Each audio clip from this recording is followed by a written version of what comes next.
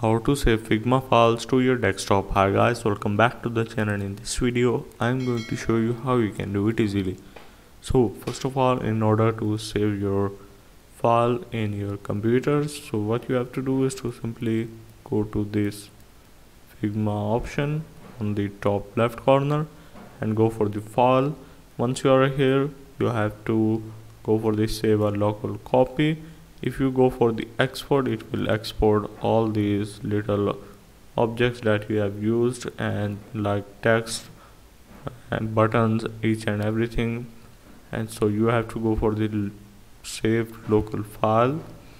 So once you have click on this will take few seconds. So you can simply go for the save. Once you are here, you have to simply type your file name and go for the save, but make sure it is in FIG mode and go for the save. Now this is now saved. Let's close this. So once I have closed this, let's open our file. Now